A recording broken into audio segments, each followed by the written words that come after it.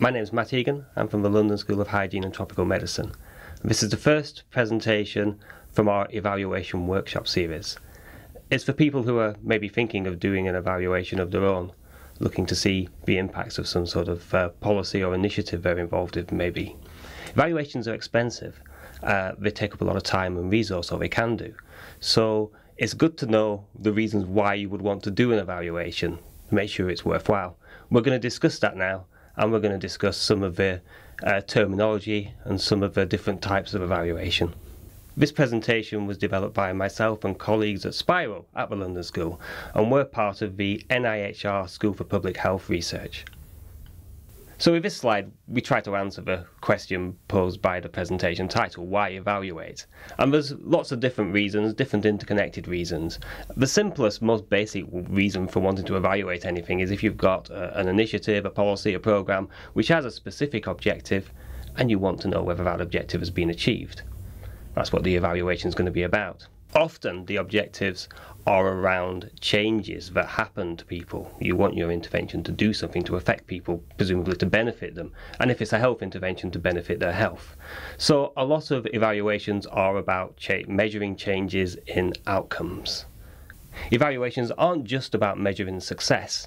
Often you'll find that the evaluation finds that there's been no success, sometimes ineffectiveness, sometimes even possibly harms. We need to learn from them as well.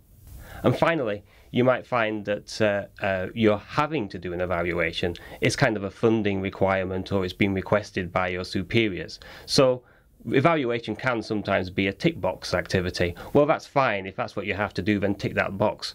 But please try and make your evaluation that you have to do as useful as possible while you're doing it. Evaluation, like any other specialty, comes with its own jargon. And sometimes the jargon can be used imprecisely or have contested meanings. For example, the word intervention is often used to describe the thing being evaluated. Sometimes the intervention is very clearly defined. It may be a new medicine or an 8-week course to encourage healthy eating. But other types of intervention are more complex. For example, a large urban regeneration program might involve a range of different activities affecting homes, neighbourhoods and the economy. It may vary by area and over time, and might not have clearly defined start and end dates. Now, you generally detect change by taking measures before the intervention starts. That's the baseline. And then following up with more measures at a later date. Say, when an intervention stops, and maybe further measures later if you're looking at longer term impacts. But obviously, if your intervention has no clear start or end date, it can be problematic deciding when to take your measures. Lots of things can affect health besides your particular intervention. For example, a change in the season, an economic recession, an alternative intervention occurring at the same time as yours. We call these other possible causes of change confounders. Evaluators put a lot of time and effort into trying to identify and rule out confounding factors. But we might also want to know if our intervention actually works better or worse because it occurs alongside other activities and they have a kind of synergy together. So, for example, it might be useful to know if a public indoor smoking ban works better when it's just followed a large anti-smoking media campaign. Now, the word effectiveness. The word effectiveness is often used when talking about evaluations, but it's sometimes preferable to see the intervention as having a range of possible impacts rather than just having a particular effect that the intervention is trying to change. And finally, control groups. In a classic experiment, you compare your group receiving the intervention to a similar group who are not receiving it. And that helps us rule out confounding if the only thing different about these groups is exposure to the intervention. But controls can be difficult to establish, for example, if the intervention is being rolled out nationally. There are many types of evaluation. Here on this slide, we've categorized them into 3 types. The first is formative evaluation. What's formative evaluation? Well, it's evaluation that's intended to help that particular intervention. So the idea is you produce interim findings while the intervention is still being rolled out, and the people who are delivering the intervention have a look at, see how things are going, and they may change the way they're delivering it as a result. Formative evaluation deliberately tries to produce an observer effect. It tries to change the intervention it's evaluating as it's being delivered. An evaluation might choose to focus on processes, the actual delivery. Formative evaluation often does focus on processes. This is about evaluating how deliverers roll out the intervention, the choices they make. It may also consider how people are receiving the intervention. Do some people have better access to it than others? Are there barriers and facilitators to what makes the intervention roll out smoothly? The final type of evaluation we have here is outcome or impact evaluations. So this is where we try and work out what kind of changes happen to people, usually people for public health, as a result of the intervention. Now, unlike formative evaluation, outcome evaluations often try to avoid the observer effect, so they avoid reporting findings too early. Well, this is usually fairly easily done because you want to measure your impacts after the intervention is complete if you have a clear completion date. Once you've thought about the purpose of your evaluation, you can then think about what methods are appropriate. As we said, the classic experiment has a before and after, that is a baseline and follow-up format. And it compares a group receiving the intervention with one that is not receiving it. You want your control and intervention groups to be very similar, and the best way of doing this is actually to flip a coin or use some other form of randomization to randomly allocate who gets the intervention and who does not. Who's going to be in your intervention group and who's going to be in your control group. Providing your samples are big enough, this random allocation should help you end up with two similar groups. And we call this kind of study design a randomized controlled trial. Sometimes it's not feasible to randomly allocate to individuals, but you might be able to randomly allocate to groups or clusters of individuals. And this is called a cluster randomized controlled trial. An example might be a whole school intervention where instead of randomizing the intervention to individual pupils, you randomize schools. Some schools randomly get the intervention and some schools go into the control. There's probably going to be many occasions where you can't randomly allocate at all, typically because you, the evaluator, are not responsible for delivering the intervention. You can't control who gets it and when.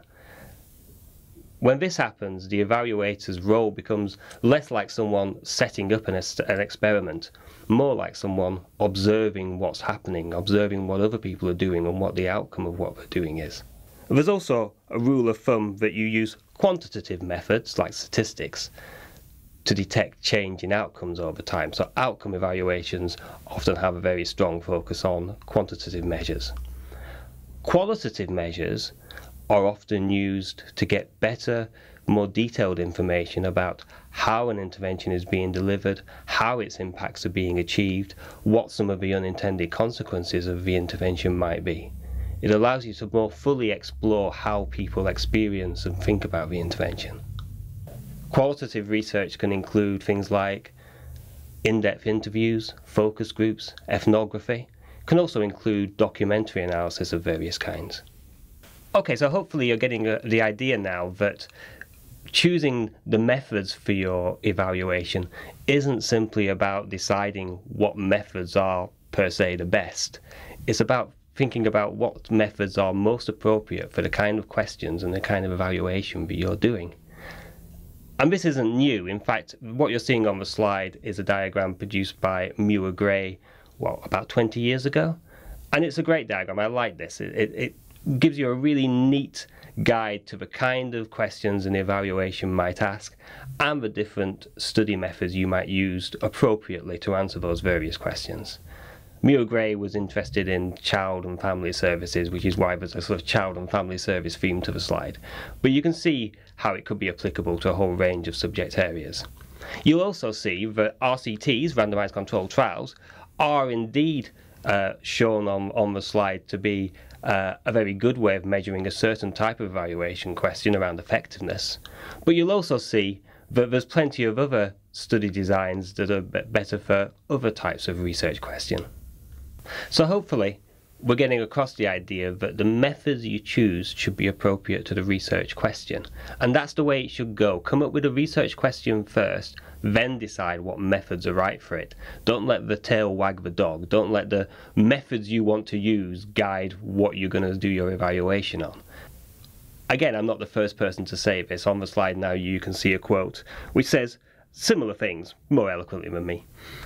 Public health research focus has often been on what can be measured easily, rather than on the immensely more complex issues of the broader social forces that affect health, directly or indirectly. We don't want our evidence base to only measure what can be measured easily, because some of our questions, some of our big issues are actually very difficult to answer, but we should still try to answer them. This slide, in some way, hopefully illustrates that point. What you can see there, let's start from the bottom and work our way up. So there's different levels, let's say, that an evaluation could focus on. It could focus on interventions that affect individuals. Individual behavioural change of one kind or another is a typical example. Maybe it affects groups of people, let's say the household or the family. Other kinds of interventions go upstream and try and affect entire communities of people. And others are applied at an even larger scale. Urban regeneration, again, is a great example of this, and it can affect not only one community, but a whole city or several cities worth of communities. As you can imagine, the further you get up that slide, the higher the level you get, the more complex the intervention is likely to become, and the more difficult the evaluation is likely to become. And so it's not surprising that if you actually look at the literature, if you actually look at the evidence base, you find that there's often lots of evaluations, lots of evidence around individual level interventions, but the higher you get, the closer you get to those community and city-wide or area-wide interventions, the evidence base gets thinner and thinner. Is that a problem? Well, it is, because those large-scale city-wide interventions or area-wide interventions are often expensive, they often affect lots of people, they're often likely to have lots of unpredictable impacts because they're so complex, and we know very little about their effectiveness or their impacts, or how to deliver them better. So we shouldn't let the difficulty, the complexity of an evaluation question stop us from researching it. In fact, there's an imperative to research those questions. Okay, this presentation was originally developed to be given live in front of real people as part of evaluation workshops. And it still can be used by you for that purpose if you like. What we tended to do at this point, having given people a brief introduction to what evaluations are and why you might want to do them, is get the audience, usually made out of local practitioners and local people involved in evaluation, to start thinking about how they use evidence in their decision making, to give them an idea of what kind of evaluation findings and evaluation evidence might be useful to them. So we asked them to work together around tables and think about the questions: what does evidence mean? What sort of evidence is of most value to them in their decision making? And what sort of evaluations are done and used in their practice?